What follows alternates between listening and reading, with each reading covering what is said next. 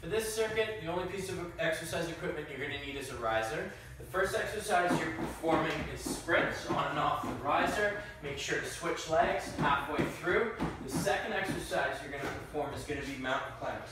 I'm getting down into a push-up position. I'm driving my hip into 90 degrees and I'm switching. One per side counts as 1 rep. So in real time, this is what my mountain climbers look like. And then the third exercise is going to be burpees, where I hop my feet out wide, little jump, come down, little jump, come down. If you don't like jumping with your burpees, you can just hop in, stand tall, come back down, hop in, stand tall, and come back down. The choice is up to you.